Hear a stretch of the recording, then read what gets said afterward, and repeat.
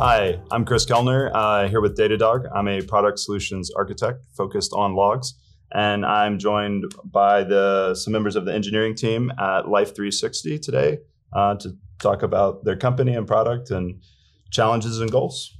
Please introduce yourself. Thanks, Chris. Hi, I'm Naveen Puvvula, Director of Cloud Operations at Life360. I've been an engineer turned startup co-founder, now managing a couple of teams at Life360. Hi, thanks, Chris. Thanks, Naveen. My name is Jesse Gonzalez. I'm a senior staff site reliability at Life360. I have a long background in system administration, DevOps, and startup life as well. Great, thanks so much. I want to start with asking you just maybe describe your business to the audience. Tell us what it is you do, what problems you solve in the world, and we can go from there. Yeah. Life360 is a consumer-facing company with a mission-critical, mission-driven features with family safety at its foreground. We consider ourselves as the top family safety social networking app, and we save lives. One of our core features is we save lives by sending ambulances every 8 minutes across US, and other features include place alerts, safety alerts. At its core, we now are into safety around people, pets, and things, with acquisitions recently of Tile and Geobit. On a more technical stats point of view, we have about 500 billion miles tracked last year, 100 billion locations collected over a year, of which 25 billion are safe alerts of the dear ones' families. So you have all this infrastructure, you have this mission critical business, life or death. How are you managing that from an observability standpoint and making sure these systems remain reliable, that they're up, they're responsive? I assume latency is probably a big priority as well. Yeah. The two areas of focus, or two ways I look at the observability, and observability is the core or the first layer in the pyramid of reliability. And we can look at observability as independent services systems, which is a lot more traditional look of how people view that. You have these metrics, you have all these signals coming in. The other way to look at is, why is it important from a business point of view? Right. And our business is end users, right? Why does it matter? How come our product managers who are thinking about user features care about observability or reliability? Just to slide track, one of my previous leaders told me this, and reliability is like oxygen in the room. As long as it's there, people don't care. And once the oxygen is sucked out, you start feeling it, right? Suddenly everybody cares. Yeah. Right? And I strongly believe observability is the precursor or prerequisite for reliability. If you don't know what you're looking for, then you can't measure, you can't improve, you can't guarantee the features to the customer. Now, so traditionally, I think we are in a decent shape with our cloud infrastructure and cloud observability. One of the things that we are looking at is as a org-wide metric, right? Time to first location is we call it TTFL, internal term, time to first location.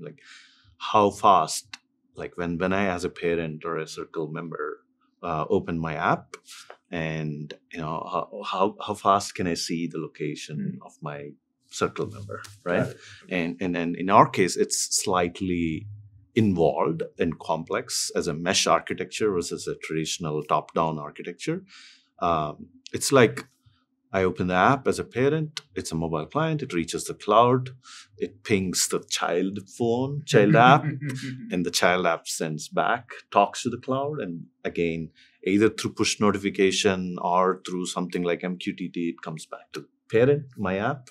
And then, so there is multiple layers, and measuring this metric is not simple. Sure. And it has to be broken down. And this has been a challenge for us. We're trying to get this from different angles. And obviously, we are working with providers like Datadog to how we can use some of the technologies from Datadog to efficiently and easily measure this, right? The other challenge that we also face is that observability, like, mean time to detection, mean time to mitigation, resolution, all these things. Right. One of the hardest problems is how do you measure an incident and tie up with customer retention or revenue or trust broken by the customers. Right? Like the incidents are like a constant beat, and you don't know when the straw is broken. Right? That's another hard area, I believe. To actually measure. Connecting those two is difficult, right? Without any sort of, I assume you probably talk to your customers and these kinds of things as well. But it's without that direct conversation happening, it's very hard to know. This is where I believe observability can play a role. It's easy. There are a lot of platforms there in terms of analytics and ads where you can measure, I did this campaign, here is the result. Right. And there is a revenue growth or not lack of revenue growth. And this is one more area that I keep as a challenge from a user point of view. Jesse, you want to cover anything from infrastructure side on observability? Well, maybe on the time to first location, right? And so, we talked about, the where we are in our multi-region journey so far. And really that drives, reducing that time to first location metric is really kind of where we want to, one of the primary reasons, beyond business continuity, adopt a multi-region strategy for our application and ultimately for our customers, right? So the sooner that a parent or a loved one can see where a member of their circle is on the map, the more satisfied they are, as an end user. And then on the infrastructure piece, without observability, you don't know what's happening, right? And so we really look for solutions that help us get 80% of the way with very little effort, right? And we've seen that with Datadog, right? So getting essentially what you as an observability platform has determined are essentially pretty decent metrics to look at for any particular service or a type of technology really helps us get up and running, and then that remaining 20% is on us to implement based on our KPIs or what we deem is valuable or important as an infrastructure organization. We talked about like business value metrics a bit, right? It's not something you can extract necessarily. Some of the things, the time to first location, that's a business value metric, of course, and we can derive that from the technology. But there are other things that are slightly harder to quantify from like how is my software running? How is my infrastructure performing? Kinds of things. Do you have some like high level KPI type metrics that are not necessarily technology related, but what we see, and where I'm going with this is we've seen other customers bring those types of metrics into the platform, into Datadog, and they don't necessarily have to come from like a technology standpoint. But what becomes powerful is being able to look at both the performance of the systems and overlay like the business metric as well into that. So I was just curious if you have any metrics like that might live outside of the technology stack that could be interesting to like bring into a single place to look at it side by side. Yeah, we do actually. And the time to first location is the first of those metrics that has made its way into the Datadog platform for that particular purpose, right? So knowing, how if we see a deviation, an increase in TTFL, we then have, we can see everything in a single pane of glass, essentially, right? So we see that in a unified dashboard where we have, recording or we've recorded recent releases or any changes that have been made to the environment. It really helps us determine whether or not it's due to an increase in application usage in a particular region, or if it's due to something that we may have done to the environment that would affect the collection or the increase in that metric. I may add one more thing. I think this might be an age-old question, but I still think it's still valid these days. background, I think we have about 200 microservices across the 3 orgs. And it's almost like either one per engineer or more than one microservice per engineer that we have. Now, one of the core questions, again, coming from a business side, do we need to do something if we are getting 10 million new users this quarter? We are a strong growing company, like we grow 20% every quarter. And there might be some events that are happening across the world in different countries that will trigger in a single day, like 1 million users. This is great. I was going to ask you about this actually. I was like, what's your Super Bowl? Like, what drives those spiky? Yeah, there are a couple of drives there. This is not something to be proud of, but we're happy to be helping here. Like, for example, these are viral things that happen. For example, in Indonesia, or some event happens and there is a press, or Brazil or one of the South American countries, there is a kidnapping of a teenager, and that caught up, and then they felt like using Life360 is a safe thing, right? And that catches up virality. And those are some of the things. And then there is also sometimes, TikTok campaigns, like, interesting thing, side topic. 2 years back, there was a TikTok 1-star campaign.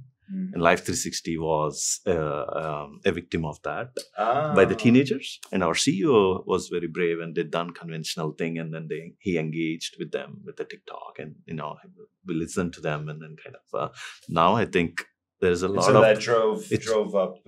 It changed, and we can say that it's like some of those folks are running campaigns for us. That was against, like, 1-star rating, right? So all these things add a lot of virality. Coming back to that original question, like, the challenge is having so many services and so many technologies that we use, like AWS or other things. We think that everything is infinitely scalable, but there's always, that's not 100% true. You need to know the limitations of certain components, right? So one of the key questions is, what does adding 5 million users to this component or service do? What's going to happen? Right? That's an interesting question, and that's another challenge. Just wrapping up, Naveen, Jesse, I want to thank you very much for coming here. The Life360 mission is really it's amazing. It's inspirational even. I wanted to give you an opportunity to give any advice you might have for other technology leaders, just parting words. Thanks, Chris, for inviting to this. Couple of things on top of my mind. Reliability and velocity are the same, two sides of the same coin. One cannot live without the other, and that is where we're trying to make strong improvements. The other thing I would recommend is work with partners, whichever you choose, to solve your problems, who are willing to engage and ideate along with you.